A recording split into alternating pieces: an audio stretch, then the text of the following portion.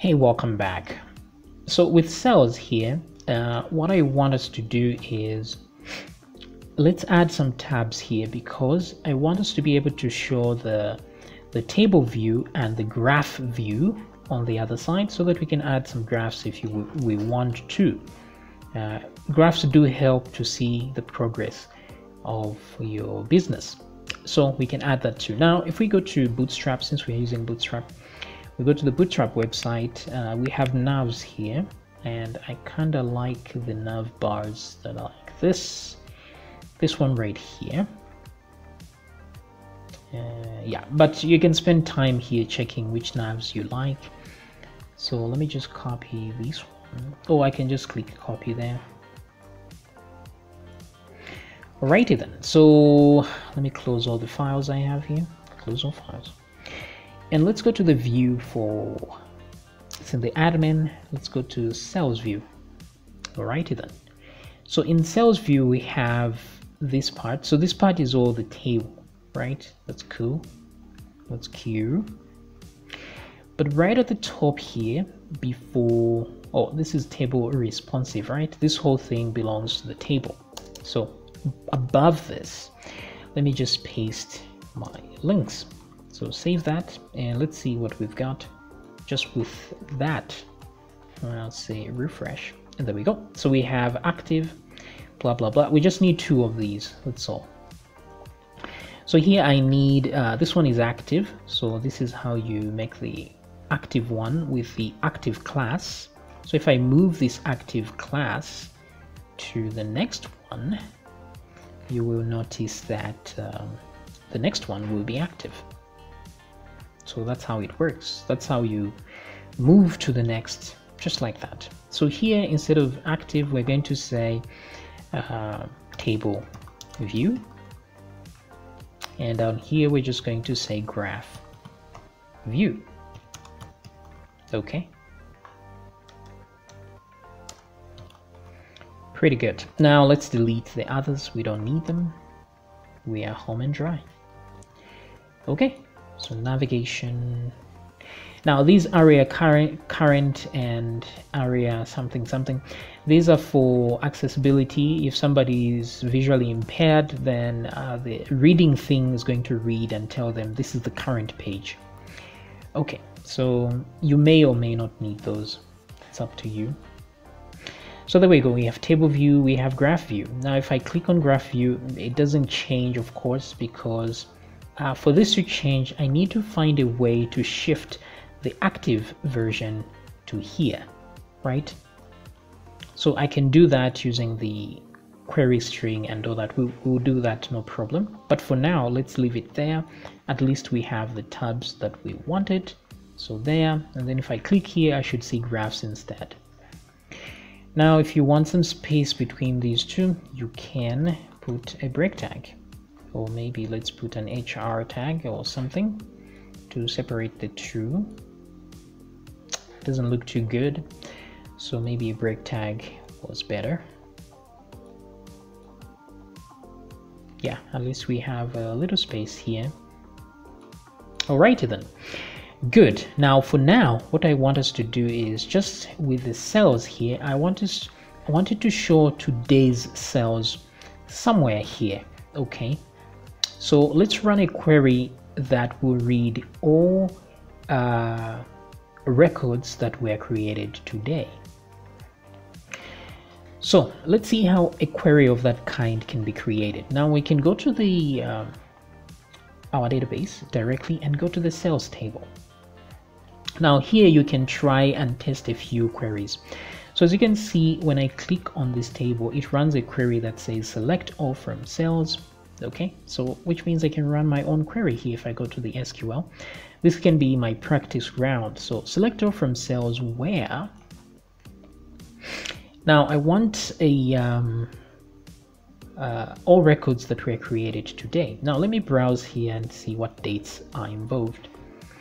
So today is the 17th and this was done on the 11th. So let's see how we can read from the 11th. Let's go down here. So here where we can say there's a thing Oh, so there's suggestions here actually: day, hour, day, minute, day, second. Okay, so this is right there. You can see how to utilize those. So the problem we have is that the date, let me just click OK. The date has a lot going on here. There's hours, minutes, and seconds. There's also the day, the month, and the year. So I need a way to isolate just the day itself. So I can use the like and say, just like as if I'm searching a string, and then construct this particular date like this. But there's a better way to do it, which is where you say day, or you can say month, or you can say year. So in this case, I'll say where day, okay, and then I'm going to look for the date column I'm talking about, and conveniently I called it date. So where day date is equal to 11. So let's see if this works at all. So let's go. We know very well that 11 is the day, and there we go. Very good. But today is 17th, so if I edit in line and put 17th, so I got all these results. If I click 17th, I get nothing. Okay, very good. Oops, I've just destroyed my query. Oh no.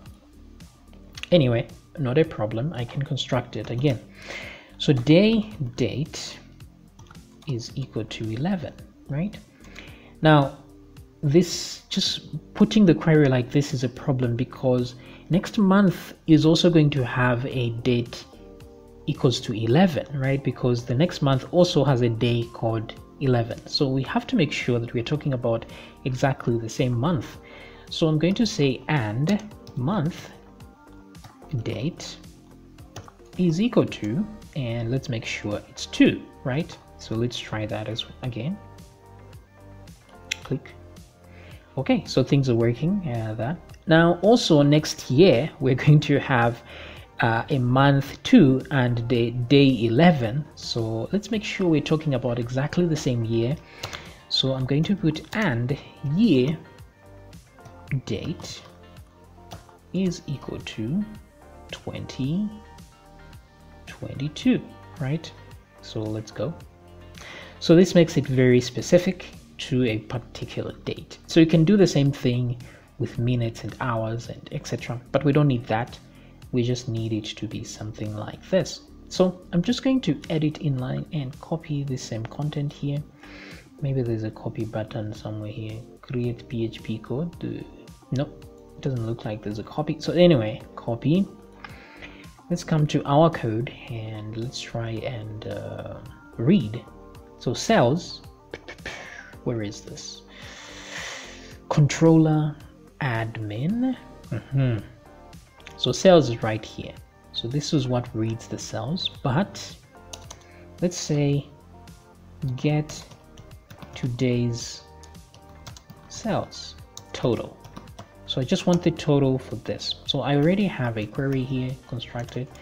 So I'm just going to paste like that. Oops. So I need all the records for today. So this should do. But what I really need are the totals, because I just want to calculate the total. So that way I can limit the data that I return. So I'll say select total, right? Now I think there's a way to sum up this data. I don't know, I've never tried this. Let's go back to our SQL and edit inline. So let's say select total like this and then go. You see that we only get one column, but let's edit inline again. Let's say sum like this. Okay, and go. Okay, so it does return a sum, which is very nice, right? But the column name is sum total, which is not very nice. So let's edit this and change this with an alias. We're going to say select sum total as, so that the column name is changed as, let's just call it sum. or if you want, you can call it total. It's entirely up to you. So go, you see that now the column is named total. Whatever alias you add here, I could add sum like so, and go, it will be sum. So at least it works like that. So let's do this. Go back and say select total. Let's put sum there. Let's give it an alias as total. Okay, so there we go. So that's our query right there, which is very nice. Now I don't want this fixed to a particular specific date, right? So let's create these values ourselves. So I'm going to say year is equal to date, and let's create a year. So like, as you remember, when we're creating a date, we put these values YMD like this. Each one of these represents a day, month, or year. So let me just get the year like this and duplicate this twice. So this one is the month and this one is the day. So of course, small d, small m, and so on. Okay. To know what values to put here, you can go to php.net and look at the date function. Okay, so once we have this, we can then run a query like this.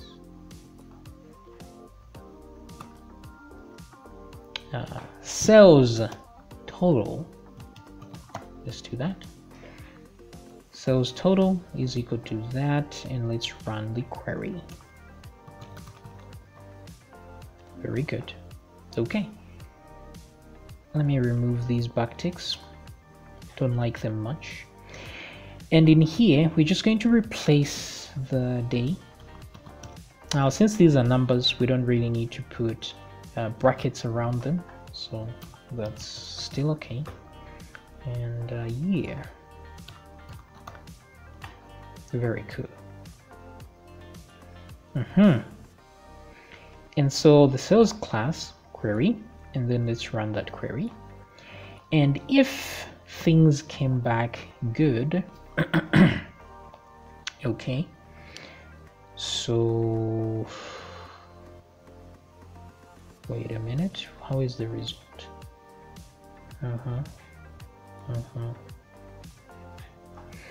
So I'm going to say if sales class, no, if sales total, sorry. What we would do is sales total is going to be equal to this. Let's get the first row and let's get the total, because that's the alias we assigned it as. So sales total should be a thing at this point. Copy. Now this is not good. Let me do this. Duplicate. Let me say sales total is equal to 0, right? Because it's possible this won't work out, so we need a backup number at least. So this, let me remove this and just say ST for some reason, and put ST here as well, and ST here as well. So short for sales total, and if it found a result, get that result. Then we reserve sales total itself for the integer in the sales view. So right here on the table, what I want to do is at the very top, I'm just going to add a div, and I can put the sales total and close it. So back here, let's see what we've got. Uh-oh, I can't see anything. What is going on?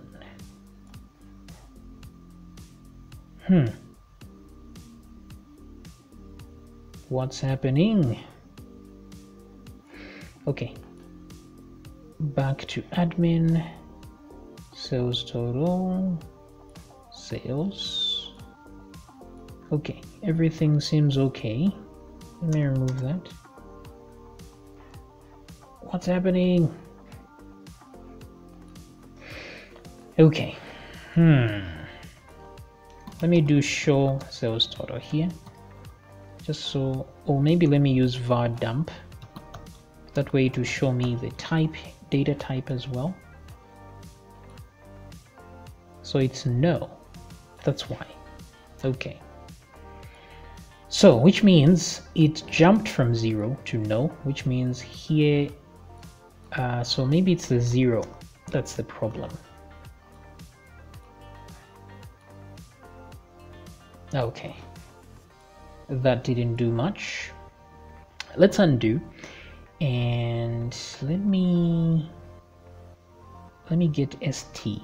Let me see what it wrote back. Save, refresh. Okay, so it brought back an array. Now I can't see it clearly, so let me use show,